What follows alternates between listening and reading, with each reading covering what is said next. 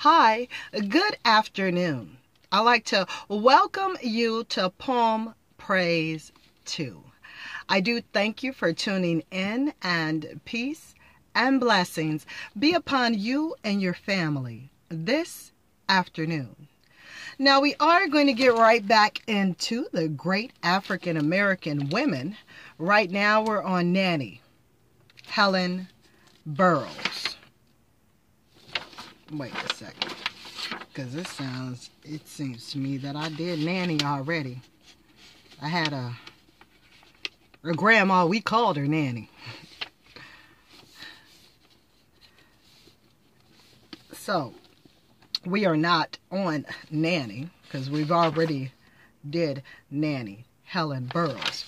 Right now, we're on Eunice Hunter Carter, New York's first black woman district attorney. She was born 1899 to 1970. And it goes like this. Now, Eunice Hunton Carter was one of the most important black lawyers and community leaders of her time.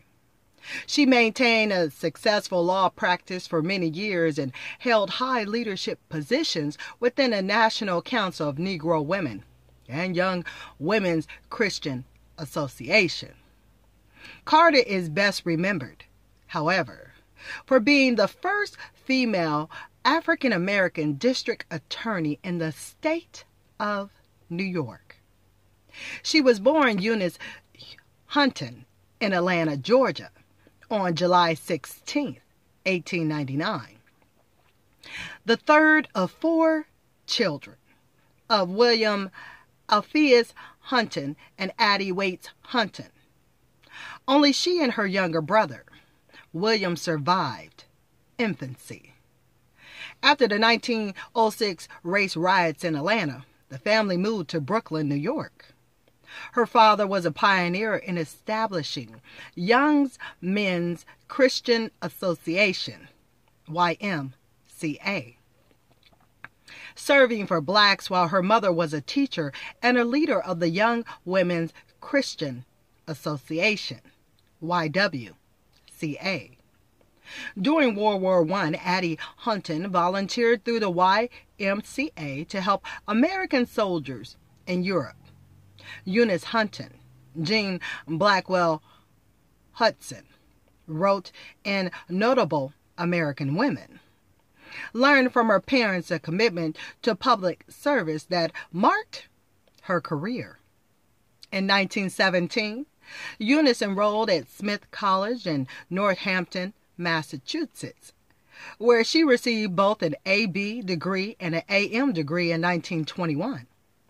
For the next 11 years, she worked with various family service agencies. In 1924, she married Lyles, L-I-S-L-E Carter, a New York City dentist. They had one child, a boy named after his father. Although her unusual talents had swiftly brought her recognition in the social work field, according to Jean Blackwell Hudson, Eunice Carter's religious beliefs, she was a devout Episcopalian, and her commitment to the improvement of society led her to want a more active and public life. She began taking night classes in law at Fordham University in 1927. She received her LLB degree in 1932, and 2 years later, opened a private law practice in New York City. Deputy Assistant District Attorney. Following the Harlem riots in the spring of 1955, New York City Mayor Fiorella LaGuardia appointed Eunice Hunton Carter Secretary of the Committee of Conditions in Harlem. In August of that year, Special Prosecutor Thomas E. Dewey named her as the only woman and the only black on his 10-person staff investigating organized crime in New York City. Dewey had a special interest in the rackets of Harlem, an area of the city that Carter knew especially well because of her early work on the Committee of Conditions in Harlem. Carter's work on theories about organized crime wrote Wendy Brown and Black Women in America, triggered the biggest organized crime prosecution in the nation's history in New York City in the late 1930s.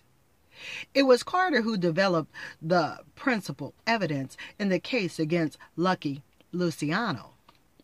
After Dewey became district attorney for New York County in late 1935, he named Carter Deputy Assistant District Attorney, the first black woman to hold a district attorney's position anywhere in the state of New York.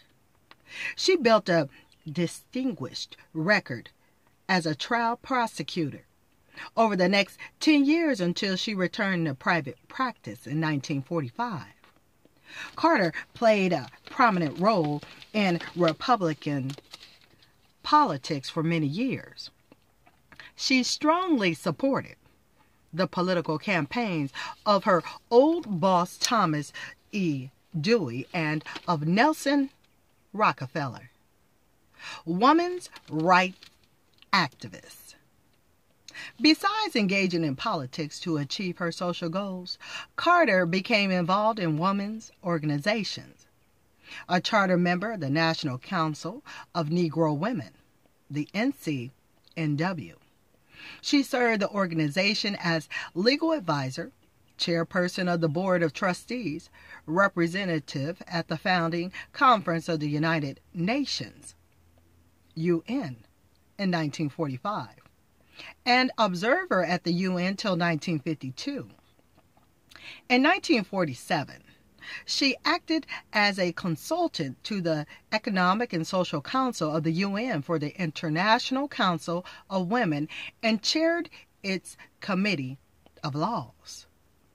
Following her parents' example, Carter also devoted much of her energy to the YWCA. She was active in the Upper Manhattan, Harlem, branch of the YWCA and served on the organization's national board as a member of the Administrative Committee for the Foreign Division, as a co-chair of the committee to develop leadership in other countries. Carter retired from her law practice in 1952, but remained active with the NCNW and other organizations. In 1954, the German government invited her to serve as an advisor to women in public life. At a 1955 UN conference in Geneva, she gained the International Conference of Non-Governmental Organizations. After being widowed in 1963, she continued to live in New York City until her death on January 25, 1970. Eunice Hunton Carter contributed much to advancing the status of African American women through her commitment to public service as a social worker, lawyer, political activist, and internationally renowned women's rights advocate. In her most memorable role, that of successful trial prosecutor in the toughest sections of New York City, she broke new ground for black women. A groundbreaker. She broke ground. And usually when you break the ground, you're planting something. Broke ground for the seeds. that does complete Eunice Hunton Carter, the New York's first black woman district attorney. Now, certainly, if you would like to hear the rest of the great African American women, I do have this on the playlist entitled Great African American Women, where you will be able to go to the playlist and listen to other women that I've previously done here on Poem Praise 2, and which we'll continue to do for our great African American women. Certainly, if you need the women or you're doing a report and you can actually listen to different women and acquire knowledge from them, knowledge, wisdom, understanding, power, and certainly for the elevation, for the groundbreaking elevation. And that does complete this take here on Poem Praise 2 of this reading. I want for you and your family to have a blessed rest of this day, and certainly may peace and blessings be upon you and your family. Okay? So be well. Take care. And until next time, later, y'all.